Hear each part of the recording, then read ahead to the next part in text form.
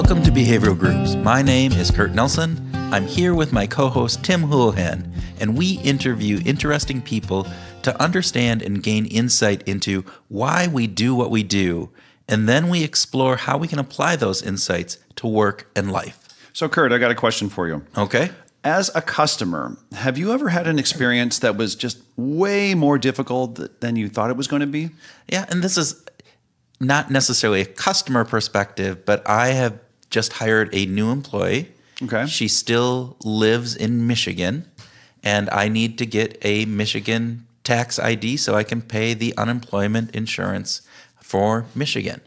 And I have done this with other employees. I had one in Colorado who I've done this for, and it was relatively smooth. Granted, it was working through a government component. Yeah. But as for that concern, Colorado was pretty good. Well, I'm assuming you just go on the web, find the form, fill it out. That's what I assumed as well. However, I went on the site, looked around, could not find where to register my company as having an employee in Michigan and how to do that as an out-of-state. There was nowhere to find that. Once I did go through probably 5 pages of different things to get to that spot where I did, it then led me to, I think, 12 pages of filling out things from everything from, how many locations do you have in Michigan, where I'm like going, I don't have any, and a number of other things where they already asked me, are you just employing an employee or are you doing business in Michigan? And so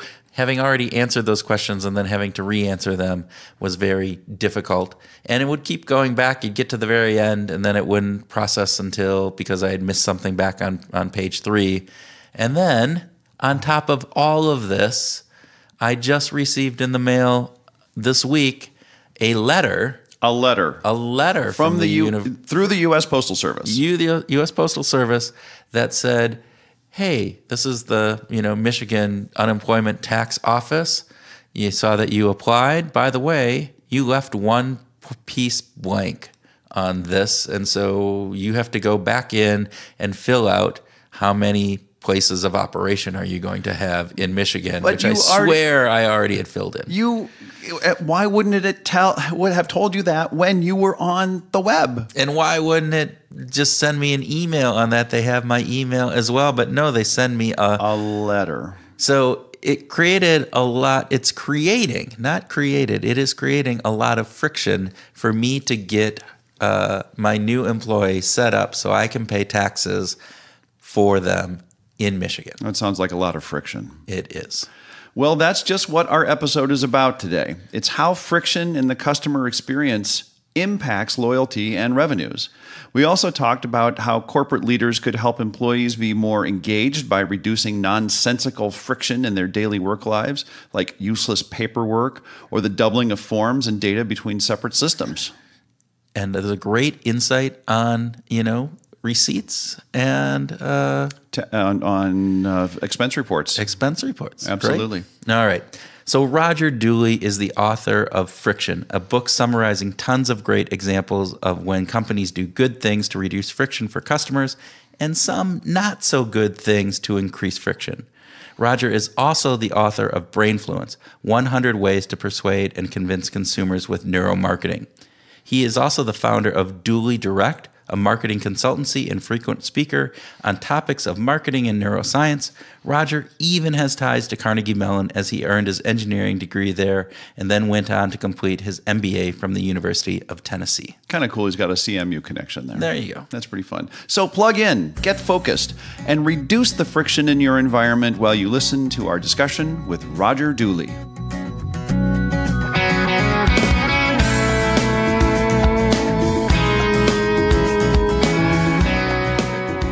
Let's go ahead and get started with the speed round. Bicycle or unicycle?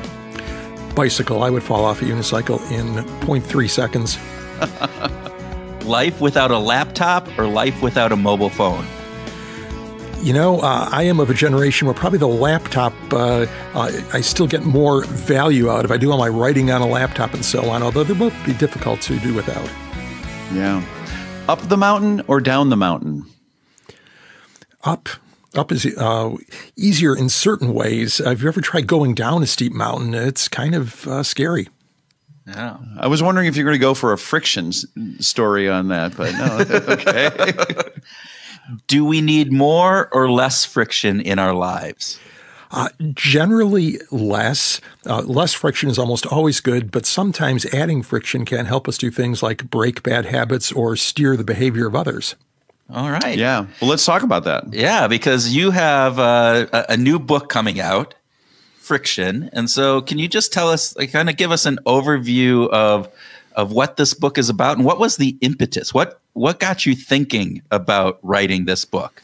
Well, I'll try and give you as condensed an answer to that as possible. But for the last 15 years or so, I've been writing about the topic of neuromarketing, which sort of morphed into a broader area of behavioral science in marketing and business. And a few years ago, I came up with a little framework called the persuasion slide, loosely based on B.J. Fogg's behavior model, but designed to help marketers incorporate both conscious and non-conscious aspects to their marketing. 4 simple elements to it, which we're not going to go through, but one of those elements is friction. That's what happens when the child gets halfway down the slide and gets stuck because it was rusty or poorly maintained. And I realized that of the various elements, that was perhaps the most interesting because if you were trying to get somebody to either change a behavior or do a behavior, often reducing friction is the easiest way to accomplish that and the cheapest way to accomplish that. Instead of trying to increase their motivation, reduce friction. So I started thinking about that, and first from a standpoint primarily of customer experience, explaining why trillions of dollars every year are left in e-commerce shopping carts and because checkout processes were too complicated or people had to set up accounts and such. But then it sort of morphed into the internal friction in business organizations, all the wasted time, the stupid rules, the meaningless meetings, and messing with email for hours, and then finally, at the macro level, how friction even determines the fate of nations. India versus China, where there's a lot of reasons why today China's economy is 8 times the size of India's when 30 years ago they were the same. There are different cultures, different business environments, different government systems, and so on. But a big one is that India was an incredibly difficult place to do business. It still is pretty difficult, but it's improved in recent years. But it was just so difficult that Indian entrepreneurs often had to make a choice. Do they go into the underground economy where they wouldn't have to deal with all the licenses and regulations, but would have difficulty in scaling beyond a modest size, or do they go to another country and start a business? And many chose the latter. So, and then finally, personal behavior too is governed by friction. If you want to develop habits or break bad habits, you can manipulate the friction involved in those. So, really, what I came up with was a concept, kind of a strange concept for a book, perhaps. It's not one of those really tightly focused books on customer experience, but that sort of tries to unify the effects of friction across all these different domains. Wow.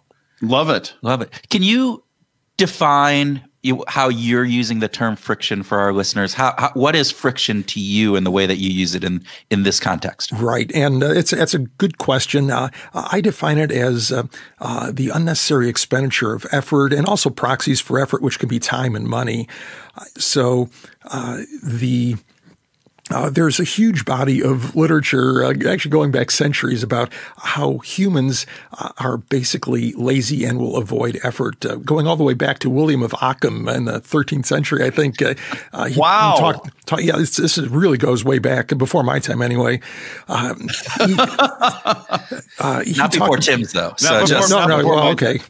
He talked about the law of least effort. And then fast forwarding to Daniel Kahneman, who may be a little bit more familiar to our listeners, he too talks about our brains and a law of least effort and how we will almost always choose the lower effort path if one is available.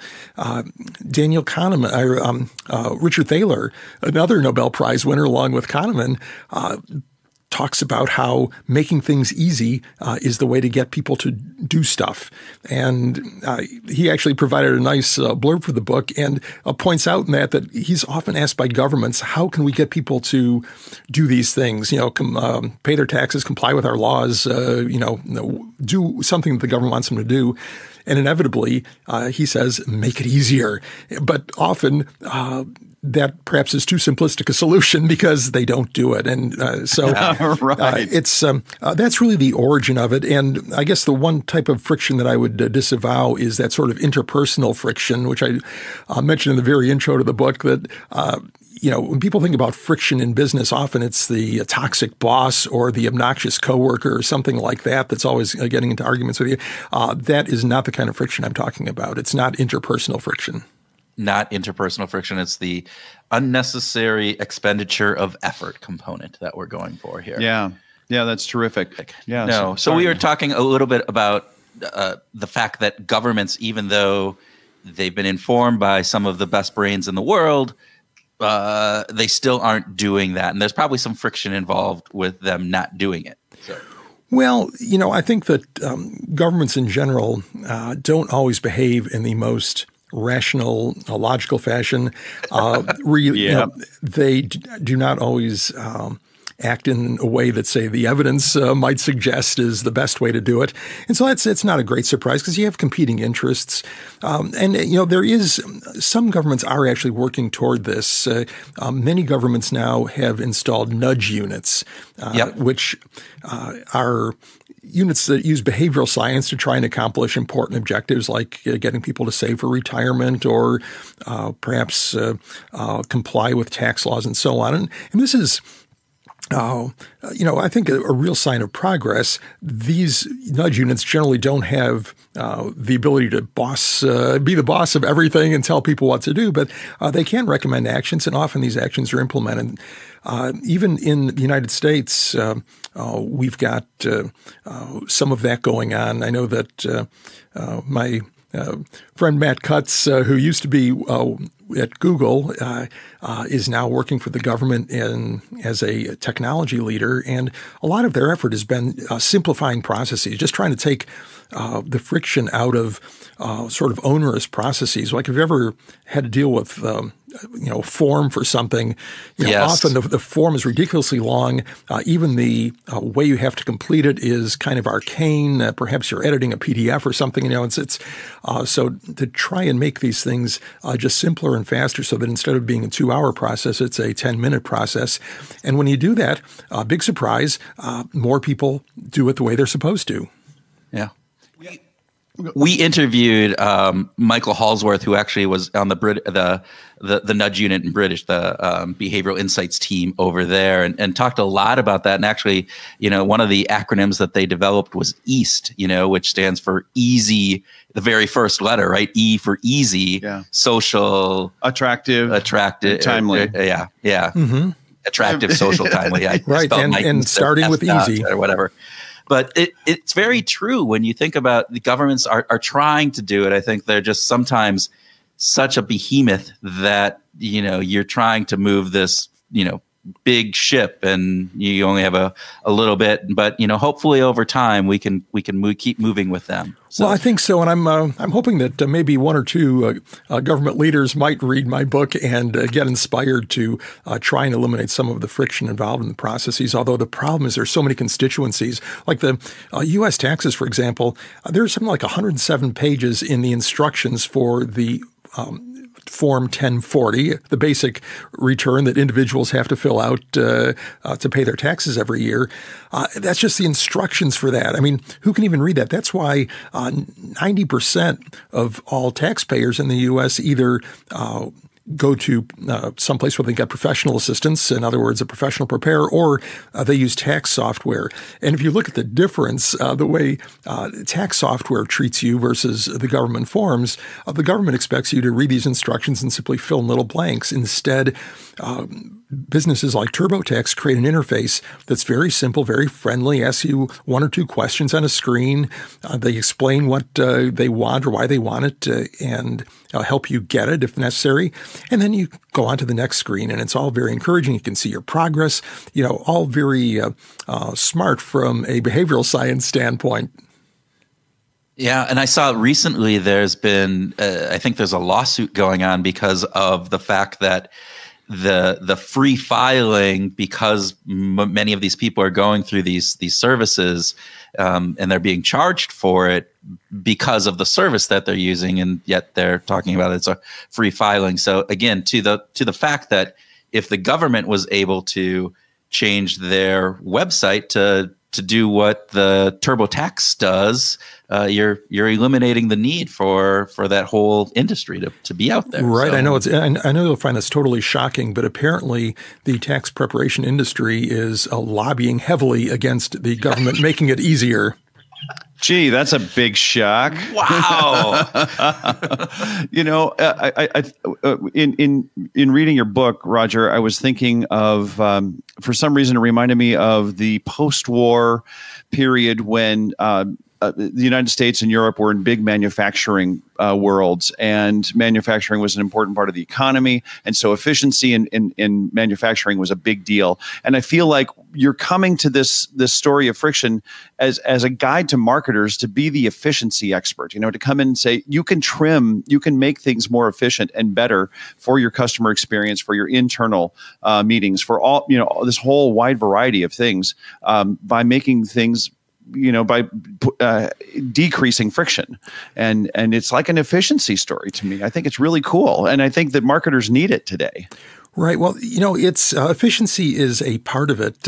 I think, one thing that's really surprising is that people usually think that what's important is delighting your customers and exceeding their expectations if you want loyal customers.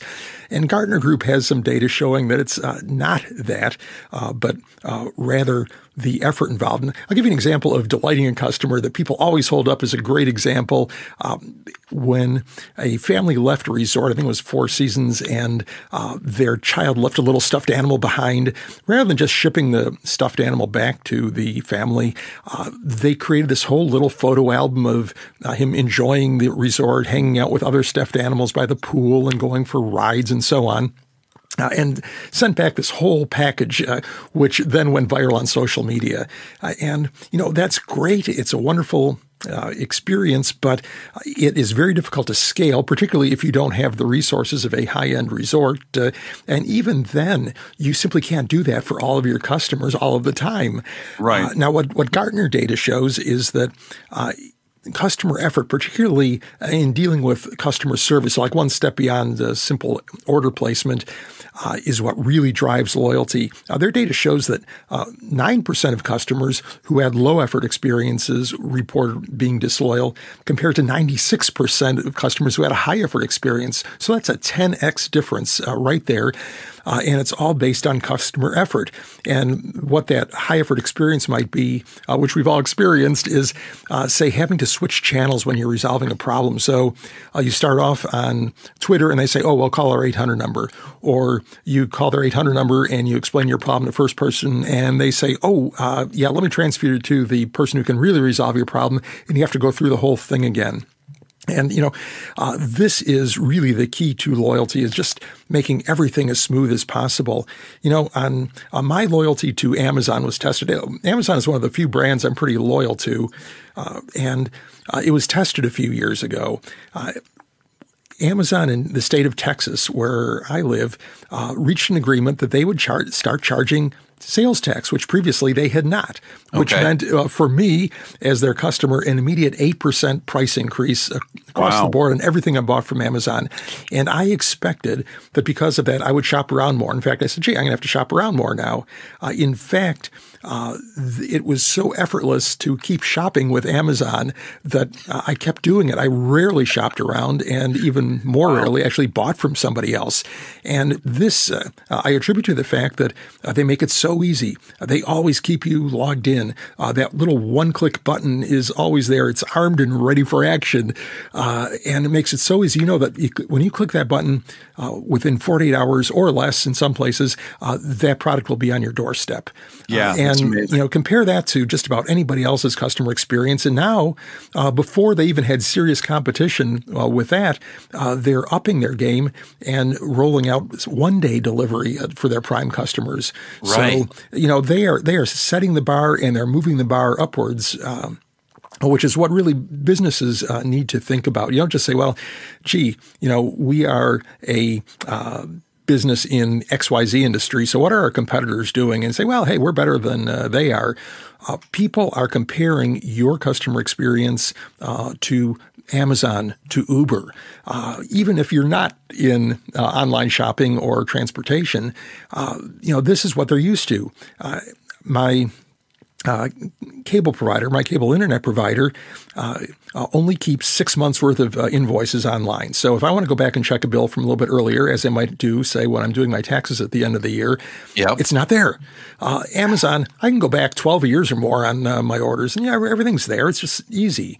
Why? So even though Amazon does not compete with my cable provider, I am wondering, well, if Amazon can do this, why can't these guys? It's not like, cloud storage is all that expensive. It's just, some IT person somewhere made a decision that, then people would never need more than 6 months, so we won't bother showing it to them. So, Roger, have you seen you talk about Amazon and Uber and a variety of these components that are really raising that bar, and yet they're, as you said, your cable company isn't necessarily meeting it. Are you seeing, though, companies rising to that occasion more than in the past, or is it still, doing business as usual in many of these places? And have you seen a difference, and why do you think that difference is, if there is? I think that some companies are, but I think it's still limited. Businesses often simply do not look at what their customers are doing. They don't actually observe them as they're interacting with their website or their mobile app or their retail environment, whatever they might happen to have. They just assume they know what the customers want. And it's really ironic how many companies say that they are customer-centric in their mission statement, or the customer is the most important part of our business, or make all these wonderful statements. But when push comes to shove and it means, do we invest this money in improving the experience, or do we make this quarter's numbers? This quarter's numbers usually win out. And I've talked to customer service experts, or customer experience experts who just, spend 100% of their time in this space. And, they see modest improvements, but by and large, companies still have a much higher perception of the experience they're delivering versus how their customers would rate that experience. And I really believe it's because, the simplest things we talk about human behavior here. What's the first thing you do? You actually observe human behavior. And that means observing your customers while they're trying to do stuff. Yeah. Well, even best practices, I am still amazed because Amazon has had the one-click component for how many years now? It has been a very long time, and there's research that shows how effective that is and all of the component. And I think you even bring up in your book about the trillions that are lost because people get to that checkout process and then don't, continue through. And yet I don't see one press or one button, one click checkouts in very many other, electronic or e-businesses. Even, I fly a lot, and wow, it would be great if I could just go to Delta and just click because they have all my information, but they don't do that. And it's a convoluted process on that. Well, so, you're a Delta person, apparently. I'm a United person, and their user experience is the worst. I can pick out about 10 examples. In fact, often in my speeches, I pick on them just because it's so easy to come up with examples of how they could take the friction out of their customer experience. One thing they do is log you out after 20 minutes. When was the last time Amazon logged you out? Never, right? When you got a new computer, maybe. And it's, but United, they don't do that. Now, Amazon, you would say, well, gee, maybe Amazon security is just weak. They figure that they'll take fraud losses versus ruining their customer experience. But actually, they do things in a more sophisticated, nuanced way. If they don't log you out and they keep that one-click button there for you. But if you say, well, I'm going to ship this TV to a different address that I've never shipped to before, they're going to re-authenticate you somehow. If you decide to send gift cards to a bunch of people that are pretty much a cash equivalent, they will re-authenticate you because those are higher risk transactions. But unfortunately, most businesses, like airlines, have sort of a one-size-fits-all. You're logged in, you're logged out. If you're logged in, you can see your stuff, you can make reservations or do whatever you need to.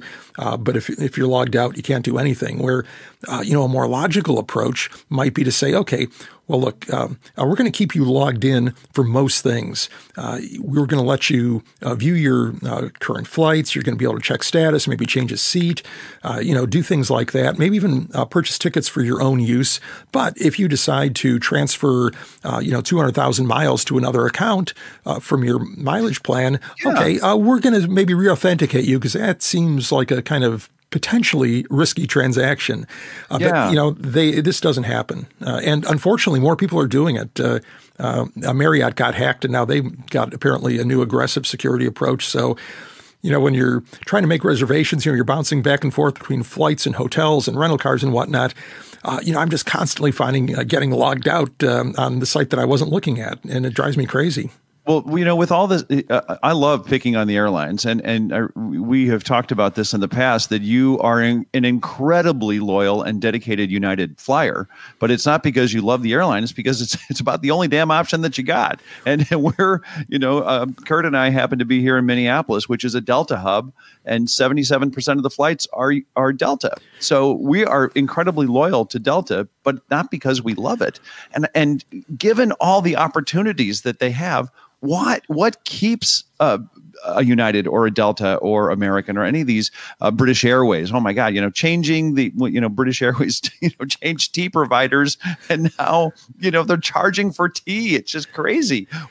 Why are they doing this? Do you think? Well, it's kind of strange. I think they are one of the few industries that diminishes the base product. In other words, Apple doesn't make the worst iPhone even worse. They introduce new and better models at the top end and make the older ones cheaper. Right. But the airlines actually employ what some people call product sabotage, where they make the cheaper experience worse. You can't take a bag, you can't pick a seat. You've got to crawl into the overhead bin if you want to fly this at this fare. And they do that because it pushes people into either buying add-ons or using a higher price fare.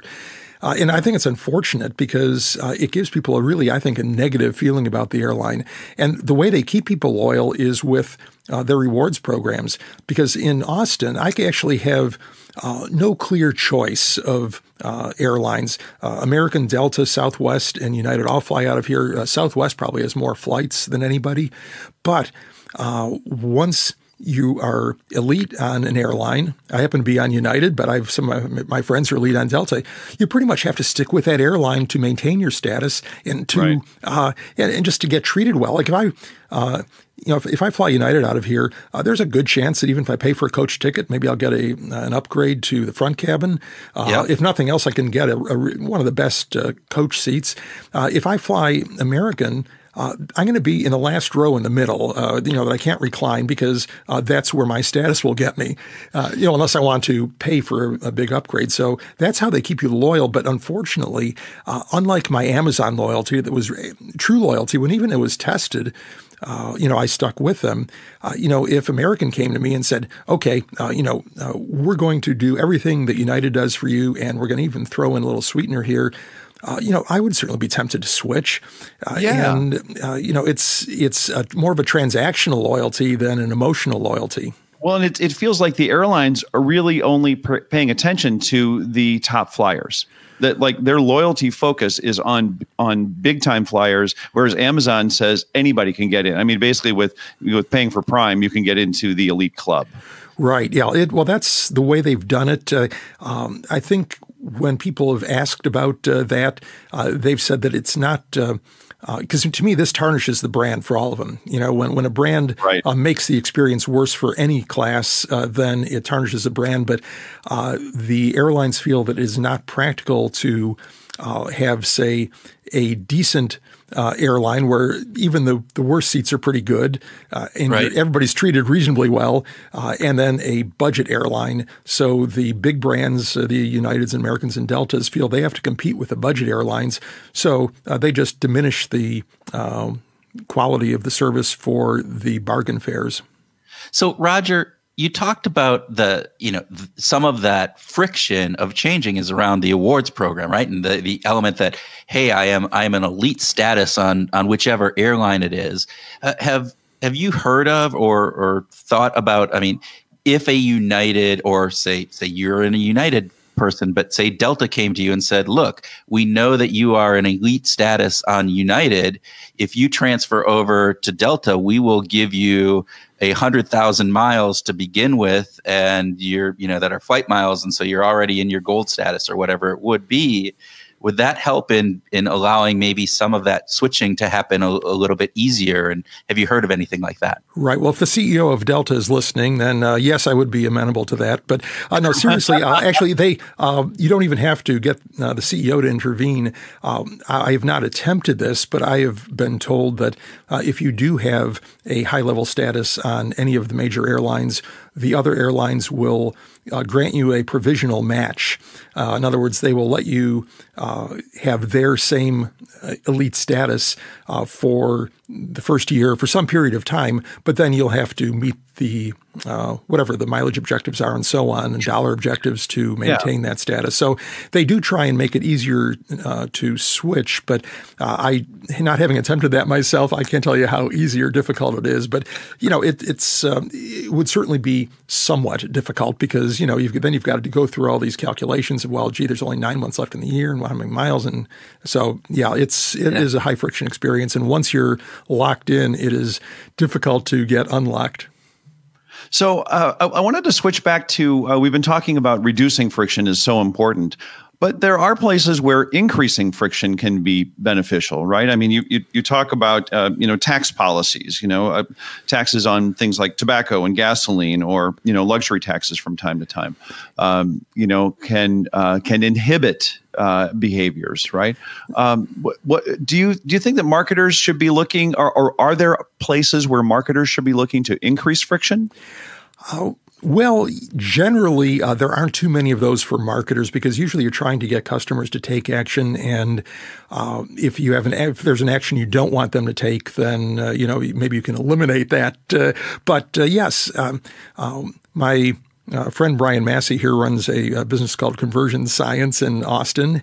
I had an interesting example of a website they were helping to optimize. The owner of that website wanted more phone leads. There was a phone number, a toll-free number on the website, and a form on the website. And so that depending on how a customer wanted to communicate with the company, they could choose either one. What the company found was that the phone leads were much more productive. They were much more likely to convert into a sale than the web leads or the web form leads. So they said, okay, we want more phone leads. The first test that they ran took the web form off the site so that basically people would have only the toll-free number to call. What they found was that, oddly enough, the number of phone leads went down. In other words, instead of getting all the original phone leads plus some percentage of the ones that would have been web form leads, the total number went down, which was kind of perplexing. So they tried another experiment. In this case, they paired the 800 number with a form that was really long, lots of fields, like one of these horrendous forms that you take one look at and you cringe, say, I'm not going to fill in all that stuff. And the headline said something like, look, we can help you immediately if you call in, but if you really prefer to communicate by email, then just fill out this form and we will get back with you. What they found was that nobody filled out the horribly long form, but the contrast and friction apparently, and this you've got to sort of impute this. They didn't have necessarily actual science behind the why of it, but the number of phone leads increased to the highest level of all the various things they had tested. So providing this really high friction form drove more leads to the channel that they wanted. So that's one example. And in general, adding a little bit of friction can reduce things that you want to, but hopefully in a good and ethical way. Back in the days when there were record clubs, they shipped you your record of the month or your CD in a package that you basically destroyed to get into. Even though you were entitled to return that, since you destroyed the package, returning it was a high friction experience. You would have to find a box that you could put that thing in, wrap it up and tape it up and everything. And as a result, people tended to just keep the thing, even if wasn't their favorite. They say, "Oh heck, it's been too much trouble." Yeah, it's not that bad, and that is the wrong way to do it. You don't try and make returns deliberately difficult for your customers. But an example of where it could be used, say, in a more ethical way, is a company that found that its employees were accessing the retirement plan to their funds that were in the retirement plan for simple things like, they had to pay a bill this month or something, and they were able to do that just by phone. They didn't want to make it overly difficult, but this they felt was not really in the employee's best interest to be tapping these funds for retirement every time they needed some quick cash. Right. So they instead went with a form, not a difficult form, but just, okay, you want this, just, drop by, fill out this form, and we'll get it taken care of. And people who needed it for something important would do that, but they found they were able to reduce the number of redemptions that way. And, so that isn't really a dark pattern, as some people might call it, which would be sort of an unethical use of behavioral science, but just really something that was accomplishing an objective in the same way that you get people to sign up for a retirement plan by making it the default option instead of making people fill out a form to enroll. Yeah, that's a great example. Yeah, I think Cass Sunstein and Richard Thaler, they've been talking a lot about nudging, right? But then they also have been recently talking about sludge, those elements that are pretty much unethical, to your point. And the record of the month club is an perfect example of that, where you're doing something that isn't necessarily in the best interest of your customer or your employees, and you're doing it because it has some financial or other gain for you, but doesn't necessarily make that element good across everybody. So, I can give you a great example that an experience that I just had with a company that I have a lot of respect for. Wall Street Journal. They have a wine club, and I enjoy the occasional glass of wine. So I signed up for this, and they ship you a whole pile of wines, like a dozen bottles or 15 bottles or something, at a very reasonable price. And they do that with the understanding that you will have the option every 3 months or something of taking another shipment at not quite so discounted a price as your first shipment. And that's the sort of one to get you. That's how many of these clubs work. They get you in with a discount, and then so I said, okay, well, I understood that. So I put a little note in my calendar of a week or two before, so I should reevaluate whether I wanted to continue getting that product at the full price. And so I jumped on their website when my calendar item fired off, and there was found immediately where I needed to go. And there were two options. If I wanted to ship immediately, I could do that. Well, I could turn on auto renew if it wasn't on, but there was no option to turn off auto renew. So I'm looking, and there's like this, wow, and I expected auto renew to be on. I did not expect there to be like no toggle switch where I could, click something like you would in most situations. So they open up this little pop-up box, and there's a bunch of text in there that says basically you should call customer service if you want to turn off auto renew. Now, they don't provide a phone number for customer service. They just say call customer service. Wow. So I hunt around. I find a number for customer service, and I talk to first I go through a phone tree, a menu of one of these things. If you want to do this, press 1. Okay, fine. Get to a human and explain what I want and say, oh, you want to turn off or renew? Well, okay, I can get you to the person who can do that for you. And dumps me into another phone queue where eventually I do get to a human who, after several attempts to dissuade me from taking that action, finally turned it off. Now, to me, this wasn't horrible, and I got good value out of the first shipment, and probably wouldn't have minded even if I had got another one. But this to me is really sort of exploiting friction, where my guess is that at least some people who are on the fence about the subscription are at some point during that process are going to give up and say, gee, I don't have time to do this. The wine is pretty good. I'll take another shipment and then see what happens. Just because it was such a complicated, difficult process to turn off auto renew. I don't know if that would qualify as a sludge or not, but to me, it's kind of pushing the limit of what I would expect, a good company to do for their customers. Amazon would not do that to you, I don't think. They make it easy to return stuff. In fact, incredibly easy. Well, and to that degree, it lends itself into now this long-term component where I've had similar experiences where you sign up for that the low-cost 3-month trial, and then you try to get out of it. So I don't do that anymore because I know that at the end of that 3-month, if I don't want it, to try to get out of it is going to be this Herculean effort trying to get through a labyrinth of different prompts and different things. And people, again, that component of they got to get you to say no 3 times before they stop. And so you actually, I think it dissuades people from even doing that initial component, which companies are so trying to get people to do, right? They're trying to get them to try the product so that they like it and realize they like it and then, continue on. But you're inhibiting people from even trying because you're anticipating the hardship at the end. Well, or as Roger says, the unnecessary expenditure of effort. Right. And with your Wall Street Journal example, you went above and beyond to get something done that seemed like it certainly could have been made easier. Oh, yeah. I mean, if they logically, the little thing that says turn auto renew on could have been a toggle switch that would show it as being on. I could click that and turn it off. Turn it off. But I'm sure they found that they lost some sales if they made it that easy, or if they even tested that. I don't know. But there's so many examples of that. Cable providers, satellite radio providers, they all use this approach of getting you in using a discounted price, then automatically raise the price at some point and force you to go back and renegotiate. I went through this with my satellite radio provider that I used in my truck, and they every year I would have to get the cheaper price. So they would be about $200, and to get the $99 a year price, I would have to call in and negotiate and threaten to cancel.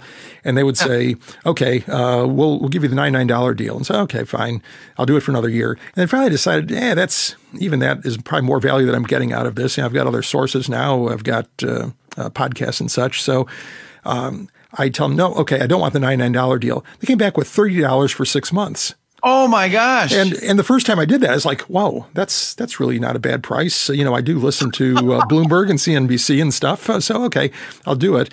But then I realized after one period of doing that now my renegotiation threshold was every 6 months. So every 6 months I would have to go in, deal with an offshore call center and play let's make a deal with people until they gave me the best price. And so I finally just pulled the pin on and said, it's okay, forget it. We're not going to do it. And even now I'm getting regular emails offering me that $30 price, but and it's too bad because I was a loyal customer for years. And instead of saying, gee, Roger's a loyal customer, we're going to do something nice for him. Instead, they say, we can squeeze some more money out of Roger if he's not paying close attention. And it's really self-defeating. And, this is one reason why cable companies, cable TV companies, internet providers have such a horrible reputation for customer service because this is the way they think. Yeah. And I think that's a really key piece of this and thinking about as an organization, how do we treat our customer? The same thing you said earlier about the airlines and the component of adding on, decreasing that value of a plane seat by adding on these other fees or limiting what they're doing. Same thing with your cable companies and various different things. It's this element of not treating that customer with making it easy and delighting, not even delighting them, right? But doing just treating them with respect, treating them like like you would like to be treated. And for me, it was that satellite radio provider. It ended up just being pure friction. I took a look at how much time and effort I would have to spend to maintain the price, which I would have been willing to pay the price had they just said, okay, this is the price you're going to have forever. Don't have to think about it. That would have been okay. But saying, okay, I've got to go through this process every 6 months was just too much. Yeah. So, Roger, I want to just go at the very beginning. We've talked a lot about customer experience and friction, but you had talked about there's this element within companies about the friction that organizations have internally with their employees and various different things. Can you give us some examples of what some of those internal organizational frictions are and where you see some of the biggest issues or what you've learned from the research that you've done? Yeah, well, first of all, I think that companies have a big problem, or at least most companies do, because according to Gallup, 85% of all employees in the U.S. are either not engaged with their employer or are actively disengaged. And that's actively disengaged means that they're really unhappy. But the vast majority just don't really care. And there are a lot of reasons for that. But if we look at how people are spending their time and how much of that time is apparently wasted, one study showed that half of all meetings are probably a waste of time. Almost 70% of workers say they're distracted by emails, meetings, messaging, and so on. And there's all this sort of system-imposed effort and time that, rules and procedures that aren't really important but have to be followed, or even the perception that something has to be done a certain way when it's not really a mandate. There's so much waste of time when people are doing things that they perceive are not either helping the customer, helping themselves, or even helping the objectives of their employer. That's when they become disengaged. They just feel that like nobody's paying attention. I'm filling out these forms every week, and it's not serving a purpose. A waste of my time, waste of everybody's time. But hey, they're paying me to do it, so I'll do it. That is when people can see that their efforts are paying off. When they're doing something, they can see that they're helping a customer, that they're learning a new skill, or even that they're helping their employer be more profitable in a productive way because they did something positive, then that's very rewarding, and they will be engaged. It reminds me of the progress principle by Teresa Amable, right, where she talks about that engagement level, and they did that really cool research where they had journal entries and various different things. But it was about, hey, if I'm moving forward, even if it's just a little bit every day, I'm feeling engaged and motivated around that. And the things where I start to feel really disengaged is where I feel like I've run into this roadblock or we've moved back. And it sounds like some of these friction components really lend themselves into that feeling of being stalled, or even potentially like we have to put a form in to get resources for this, but I didn't fill something out, so now it gets kicked back to me, and now I have to redo it again. So it seems like there's a lot of that we could probably really look at from an organizational perspective to say, why are we doing this, and what is the real reason behind it? Yeah, a lot of it has to do with trust, I think. Paul Zak, the oxytocin guy, wrote a great book called The Trust Factor, where he not only surveyed people inside high-performing businesses and lower-performing businesses, but also took thousands or tens of thousands of blood samples to measure oxytocin levels. And what he found was that high-trust organizations outperform those with low trust. And if you look at some of the things that companies require, it's because they don't trust their employees. I've been an entrepreneur for, 30 plus years, but I had a brief corporate stint for a while. And when business company acquired my company, and they had a rule that every receipt had to be attached to an expense report. Okay, so even if you bought a $2 coffee at the airport when you're on a business trip, if you wanted to be reimbursed for that, you had to attach a piece of paper. Now, that is way outside the guidelines of the IRS. They would be happy if I just said, okay, this is what that expense was. But there was, I think, a lack of trust that some employees at least would probably be dishonest and put stuff down that they didn't actually spend. Now, I don't think the company ever evaluated what the cost of that would be, how many employees would use that in some fraudulent way. But this was a requirement for every single employee from the lowest level entry-level salesperson to I was VP level, and we all had to do the same thing. And not only did this take a lot of work on my part because I had to collect all these things, half the time I'd lose them, but and then I'd submit a report and I have this big wad of paper stapled to it. Somebody in accounting had to go through and check all those. And I found they actually did check all of them because one time I did lose one somehow between the reporting, writing it on the form and stapling it. And somebody spotted that missing $2 or $3 receipt and said, and kicked back the report, said, hey, you missed this. So people were actually checking that stuff, which answered one question that I had. I assumed that maybe they just sort of took it for granted that you were being honest since you had those papers there. And then finally they decided to streamline the process by, instead of stapling paper, you could scan or photograph your receipt and then attach that in either like a JPEG or PDF format to an electronically submitted expense report. Which was interesting because it actually did reduce the friction for the accounting people. They could now see all this stuff, in electronic format. But now, instead of just ramming a staple through a pile of paper, I'm firing up the scanner or the mobile phone and taking pictures of stuff. So, their solution for making the process easier ended up simply transferring more work to the employee. And, this is the kind of thing where if anybody looked at it, said, well, what if we just said, anything above $20 that needs a receipt? You could probably eliminate 90% of that paper, but, in the IRS guidelines are even much higher than that. But nobody really looked at this. They just felt, okay, this is going to help us hold down our expenses because in some cases, people just aren't going to bother submitting it. If you've got a $5 expense, you may just not even worry about the receipt.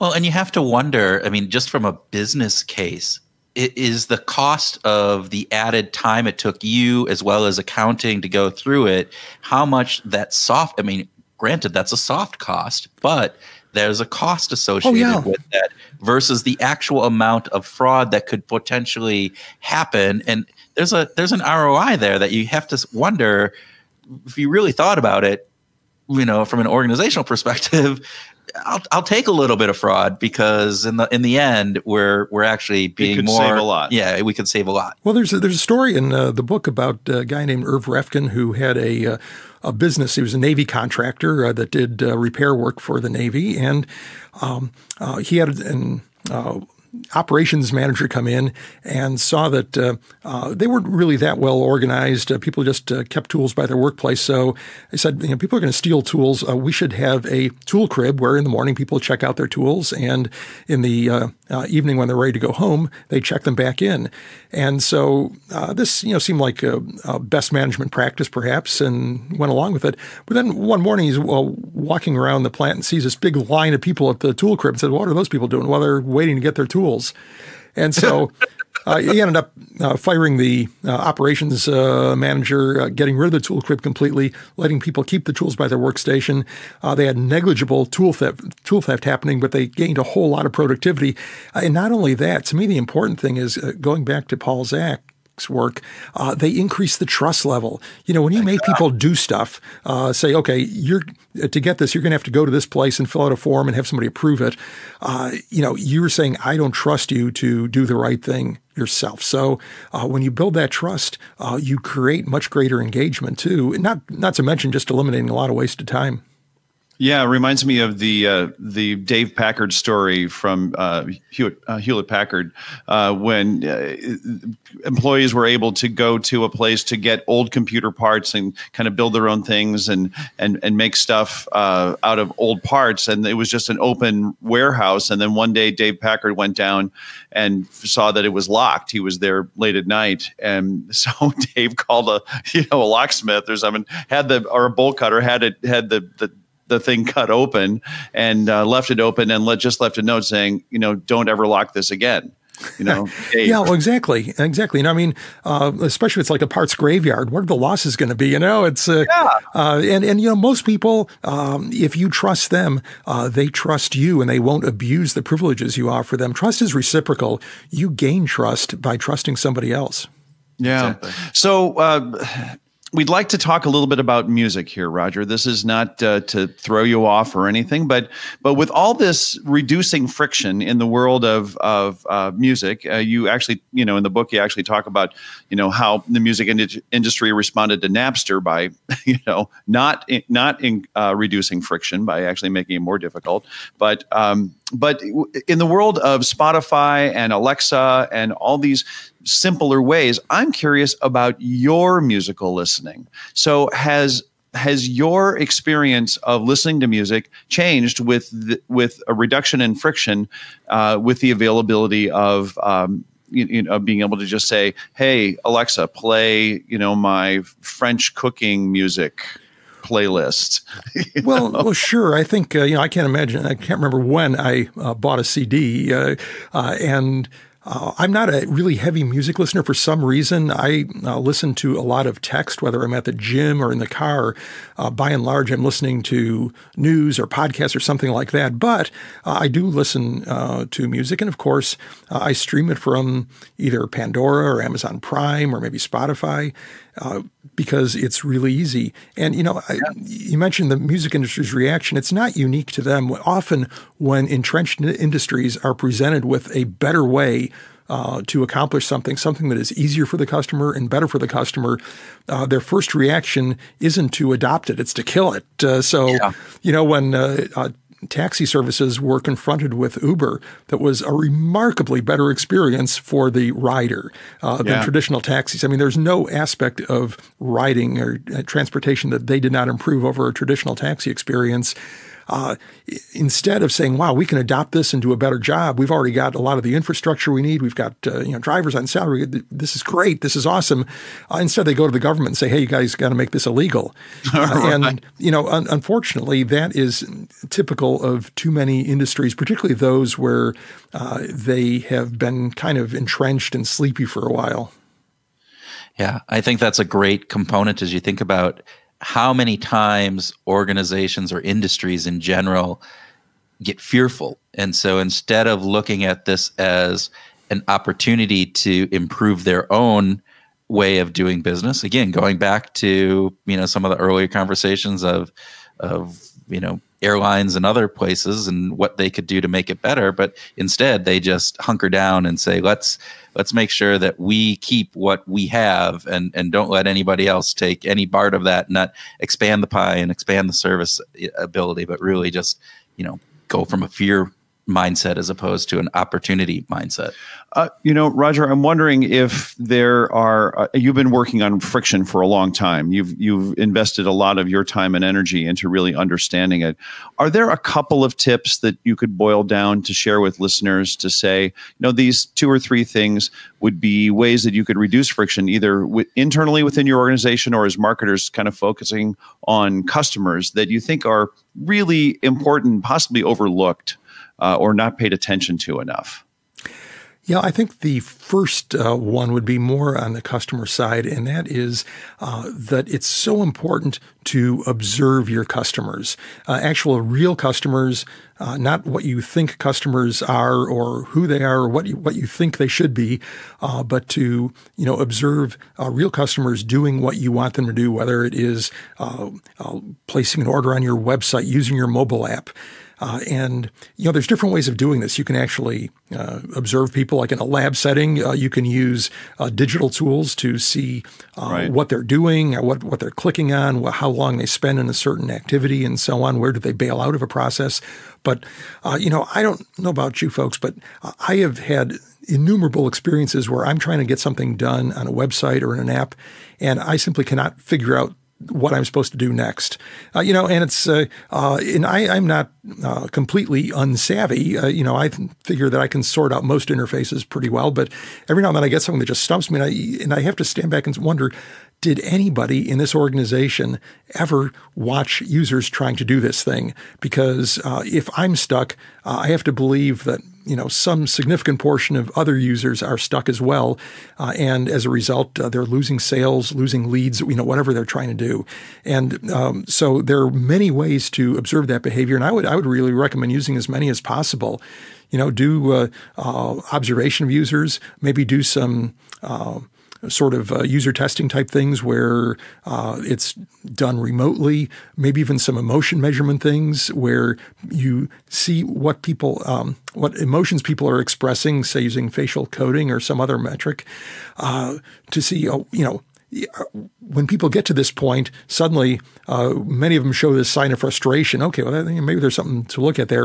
And then also digital tools, because often, especially if you are a really big organization like a Walmart or somebody, you've got so many moving pieces in your website. You've got millions of products and departments and everything else that you need those digital metrics to show where you have anomalies, where are people bailing out unexpectedly, where are people spending more time than you anticipate. So, to me, that's number one. Internally in organizations, I think that if you focus first on the customer experience, your people will start pointing out friction that they see inside their organization, because even as they're making things smoother for their customer, people start seeing friction. It's an interesting experience, but I've seen it happen when I've given a speech at a conference where in the time after the speech, you're standing in line at the buffet and they ran out of forks or the main course or something, and you got these people standing around waiting, and someone saying, friction, because, once they start thinking about it, they start seeing it, and the more you see in one context, you start seeing it in other contexts. So to me, the real win for a company is to focus first on getting the friction out of the customer experience, but also enable people to address internal friction, provide a venue, empower people to both identify and report issues or even hopefully fix them. And that may take a little bit of management buy-in, because often some manager 3 levels removed put a procedure in place and has no clue as to what the impact is on the people who are actually doing it. But at the same time, that person is going to be resistant to change and say, well, hey, they just need to do their job and not complain about how difficult it is. As opposed to saying, I think one of the most powerful questions a leader can ask in an organization, and this could be asked to anybody, even a frontline person, is how can I make your job easier? And that's a question that most leaders don't ask. It seems like a lot of managers are focused on how can I get you to work more?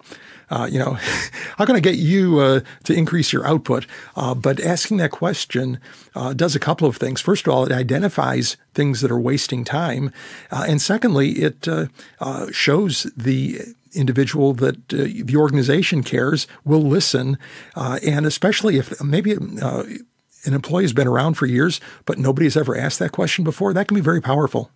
Yeah. Builds up some of that trust component you talked about earlier. Yes, exactly.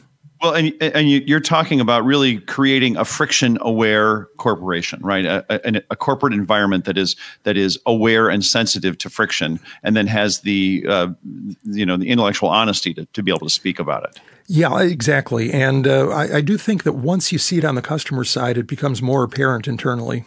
Yeah, very much so. Roger, thank you. We have enjoyed this conversation, some really great insights. So we want to have a big thank you for you, and I know our listeners will enjoy it as well. Very much so. Thanks so much, Roger. Well, Tim and Kurt, thanks for inviting me. And we fixed the airlines on this show, and we'll have to come back at some point in the future and maybe pick another industry to fix. Well, I don't know. Telecommunications cable, any of those ones. We'll just go up the list. Great. It's been a lot of fun. All righty. Thanks so much. See ya.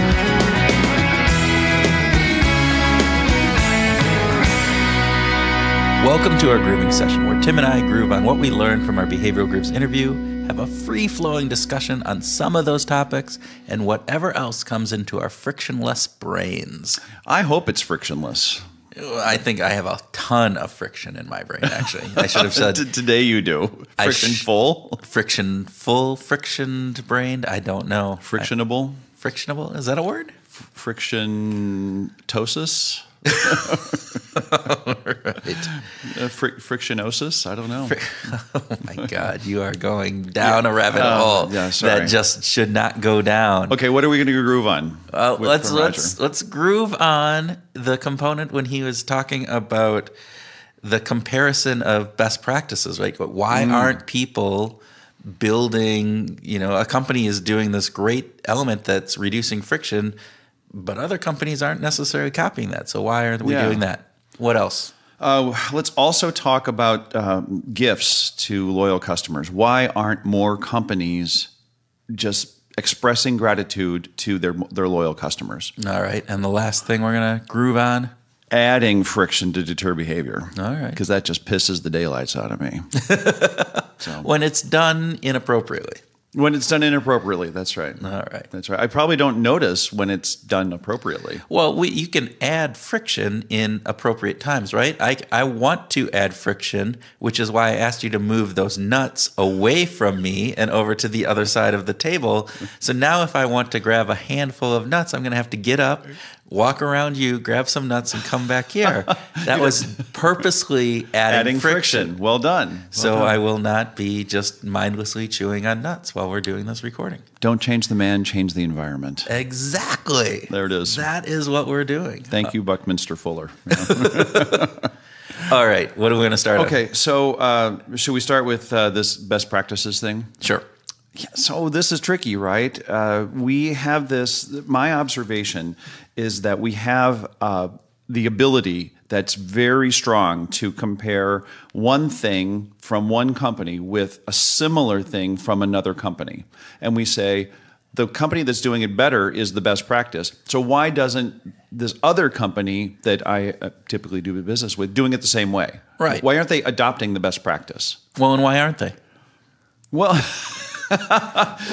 You're asking the question, come up with the answer. Well, at least in some cases, in a technological environment, there might be patents involved. There could be patent protection to prevent other companies from doing it exactly the same way. Okay. So we talked about, in the interview with Roger, we talked about Amazon's one-click. And you brought up something because I brought that whole thing, like why aren't other companies doing it? And you said... You just think that every damn company should have one click. And you said that there's a patent on that. Amazon had patent protection on that for many years, yeah. Which blew me away. No wonder they became the behemoth of whatever they are, because...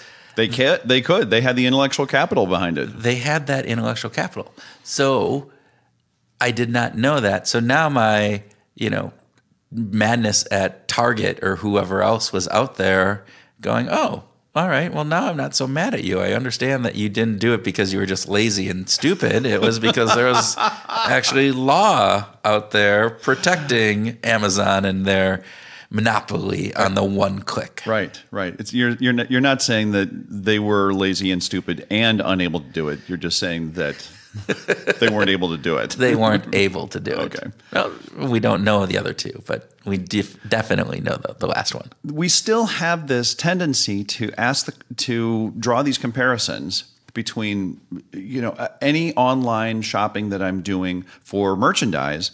I'm thinking about Amazon's smooth experience, whereas then I'm comparing that to any other company that I'm buying something from. Right. Okay. Any company that I'm buying some kind of merchandise from, I'm going to make this comparison like, why don't they have it set up like Amazon? Because Amazon, in my mind, is the best practice. But if it might be different if I was buying online training. Okay. I wouldn't necessarily think about one click. So is this a component of joint comparison versus separate comparison? Kind of. It sounds like that, doesn't it? Even though it's not necessarily... We're not lining them up side by side. Lining them up side by side, necessarily doing it one after the other components aspect. But in people's minds, you're a retail online entity. You, therefore, are being compared jointly against the best practice, in this case, Amazon. Within category. Category. Yeah, I don't think that it would apply if I was buying an automobile online or if I was buying a house online or I don't know what else. So in other words, if we're thinking about this, there's probably some insight for people if you're in, let's go real estate. If you're in a real estate business, you need to be just as good or better than the other real estate components that are out there. Right. Not necessarily the same as an Amazon or the best in the entire, online industry class, right? Unless Amazon gets into selling real estate.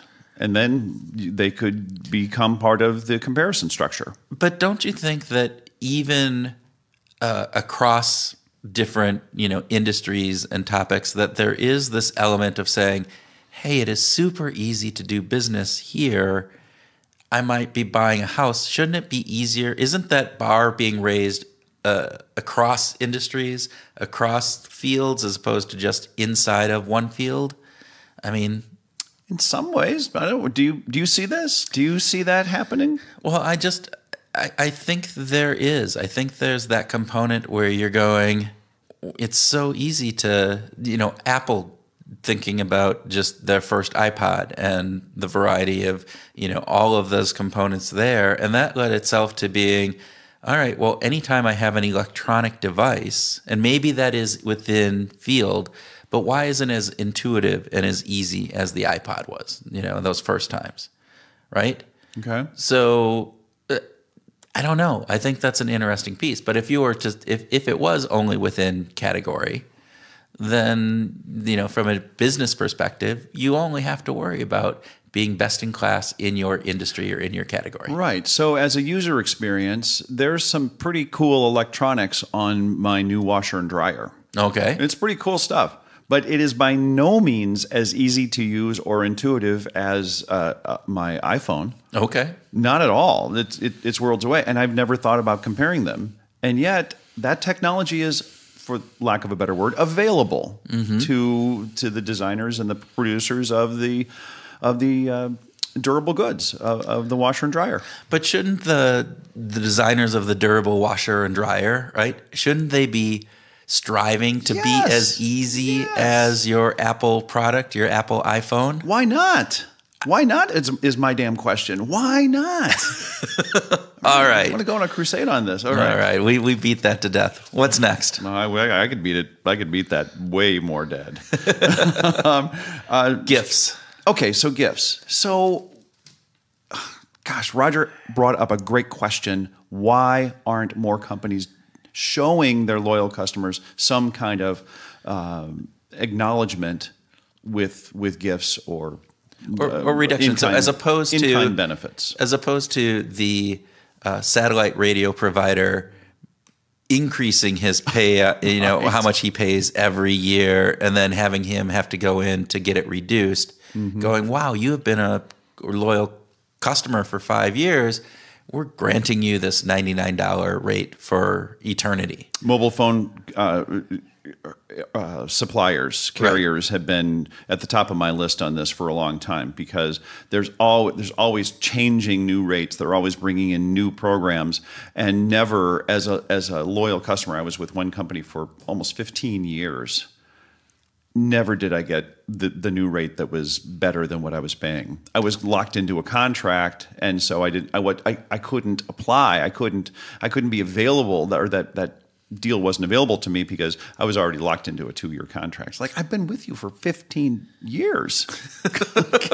Can't we dispense with the 2-year contracts? Well, and you talked about this before we started recording about, a lot of smaller mom and pop shops seem to kind of do this intuitively. So it's Right. kind of an accidental behavioral science component. The of this. restaurant that my wife and I go to on a regular basis, they see us there. We kind of get to know them.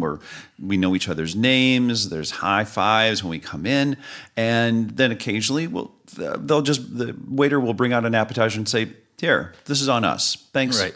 Thanks for being loyal customers." That's a cool surprise and delight experience. Right. Versus the place that you used to go. The restaurant that I ate at 40 times every year. Right. At least almost once a week. And never once was there even an acknowledgement of me by name, much less here's an appetizer for free or thanks for your business. Well, and that was a place, so it's next to our old former employer, BIW, right? And so it was a place that was frequented by many of them. And lots of employees went there. Lots of people from, I mean, without BI being there, they may not be in business, right? I mean, there could be very much that.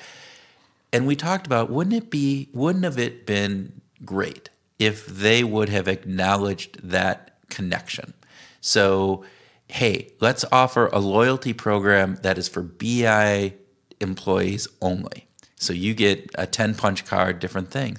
The idiosyncratic fit that would have happened for that would have been amazing. Now I'm feeling highly motivated because I know that I am getting this special incentive, and it's only to me and these other, my tribe, and everybody else is excluded from this, which is that idiosyncratic fit component. Yeah. And making that so you would have gone 50 times a year instead of 40 possibly. Hell yes. And that would have cost them 1. So 1 for 10, But we don't, as a business, we look at the cost side of things, and we don't necessarily recognize the power that recognition component, particularly on the consumer side, I think does. Like Roger was talking, loyalty programs in the airline industry are more of a handcuff than they are a real gift. I mean, granted, yes, you get some perks, but those perks,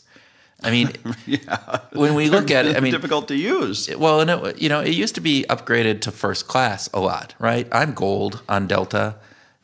I think I've gotten upgraded to first class once in 30, recent flights, where in the past it used to be a lot. Now I get, instead of being the 10th, group to board, I am the 4th group to board, and they've just changed that, by the way. They put Comfort Plus in front of their reward members, and so therefore, which basically says if you pay more for your seat, you will be treated better than someone who has been flying with us for all these years. For all these years on a regular basis for all of these years, yeah. And so, which has a loss component to it, right? I'm like going, does it really matter to me? No, but it feels like a loss, so it feels really bad because now I'm not it's not military and disabled, people who need extra time and families with kids and then first class and then us. No. Now there's a whole nother, another class of people that are monetarily jumping ahead of you. Right. Yeah. And so, I think more companies could do with adding those types of positive recognition, gifts, give-backs, and the loyalty that would engender would well outweigh the cost of those gifts. I don't have empirical evidence to prove it. Well, this is part of the problem, is it's hard to come up with that data. Okay. It's not easy to come up with that data. That said, that's part of doing business today. Business owners need to be looking at that stuff. You can't just say, well, that's hard and not do it. That doesn't work. Oh man, that's what I do. That's too hard. I don't want to do that. I'm just going to do what I always done. So Kurt, one of the things that we failed to mention in the grooving session was some research. We failed? I failed. Just wanting to just understand if it was we or if it was you. I'll own that. You were the one who had researched it, brought it up, all of these things. All right. So anyway, it was actually some really interesting research on gifts and different things. And it was by one of our favorite researchers, George Lowenstein. So what was it? So George was hired by a Pittsburgh bank to try to understand ostensibly, if they wanted to get their high balance customers to keep their balances in the bank, to not withdraw them, what could they do? And the natural inclination was to say, well, we should send them gifts. They're loyal customers. Right. So let's send them gifts. But George wanted to test sequencing of what order of gifts would make a difference. Would thank you notes and gifts and in different orders and different values have an impact? And there's great, and I'll put it in the show notes. So you can go and check it out for that purpose. However, the underlying message is that gifts made a difference, a positive difference. So in comparison to the control, which was no gifts, every single gift sequence was a positive influence on retaining those bank balances inside of the bank. Exactly. So that gives more reason for customers, for clients, for companies to actually make an investment in sending gifts to their most loyal customers, to express some gratitude, express a thank you, do a surprise and delight, do something that is out of the ordinary, that is unexpected, and engage those customers more deeply. It grabs an emotional component, I think, is probably the underlying, psychology behind why that works. Yes, yeah, and they tested more hedonic versus more utilitarian style gifts, and again in different values across a variety of time frames as well. Very cool. But want to urge everybody to check that out. Back to our regularly scheduled program. Okay, well, let's talk about adding friction. Adding friction. What do you think about adding friction? Is that a great idea? In certain instances, it is. Like moving the nuts further away? Moving the nuts. We've talked about my Oreos in the basement, right? There's the added friction. So to help you stop doing things, added friction is a wonderful component.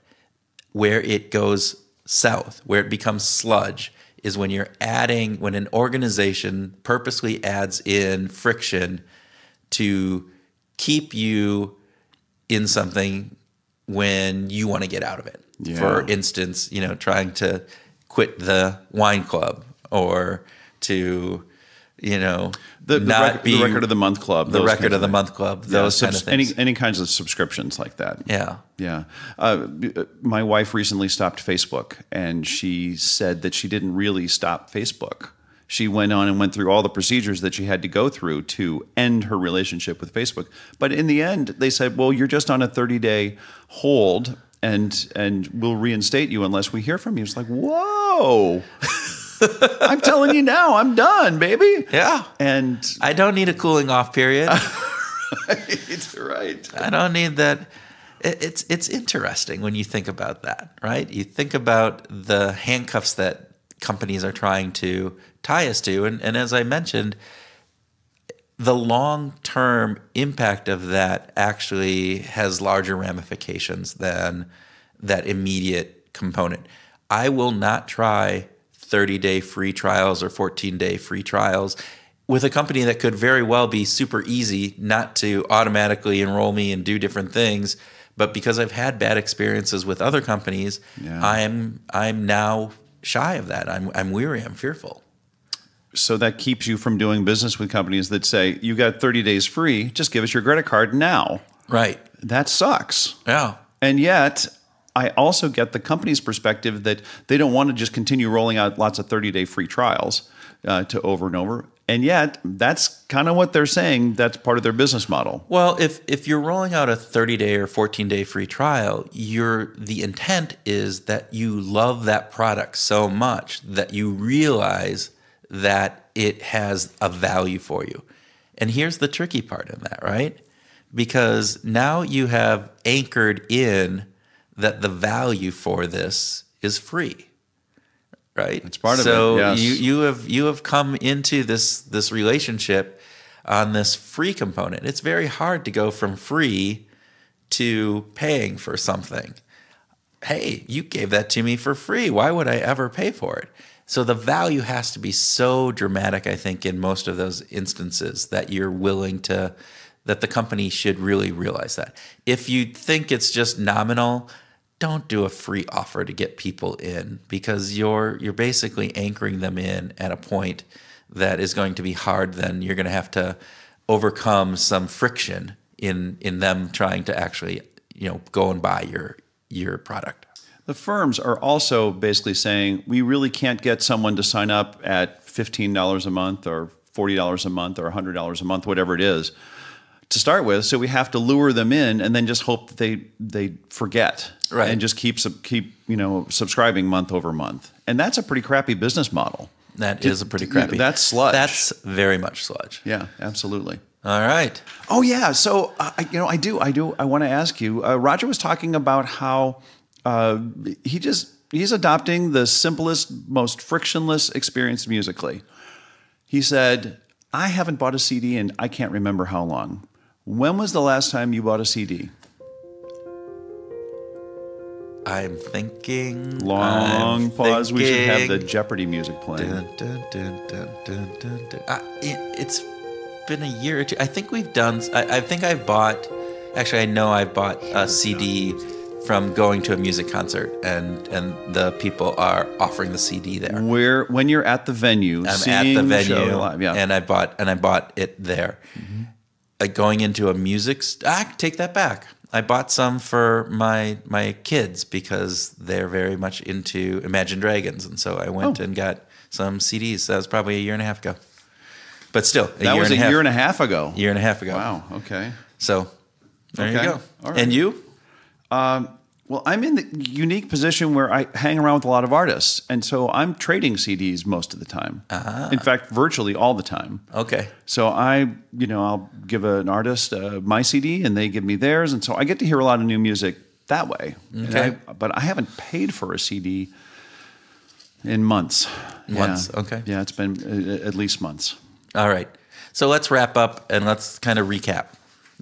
This was a advice from one of our listeners, Dr. Fred Baumer. Yes, Dr. Who Fred. recommended that we do a recap, and Tim's just folding through his papers to get there. I am. There's a lot of papers to fold through. Unfolding, folding and unfolding, then more folding, and then more unfolding. So thank you, Dr. Baumer, and here we go.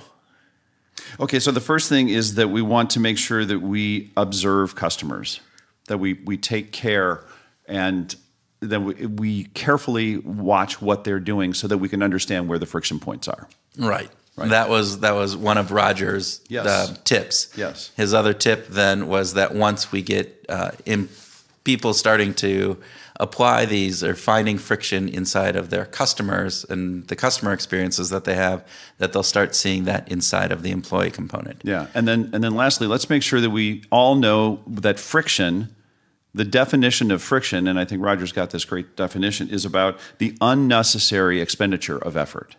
Of time and effort. Time and effort. And the proxies for effort. And guess what? Unnecessary is a very subjective term, but that's where the customer experience comes in. Right. And so again, just to recap, we talked about what the friction was, what we just explained. We went in and talked about how different companies are having friction or not friction, and that most likely if you're a company and you want somebody to do something, you want to reduce friction. And when you increase friction, don't do it in a sludgy way. Definitely. Sludgy way. Avoid sludge. Be ethical. All right. Avoid sludge. And with that, listeners, thanks for hanging in with us for another episode. And please leave a comment or a review, and we would very much appreciate that. And if you have any suggestions like Dr. Baumer had, send them our way.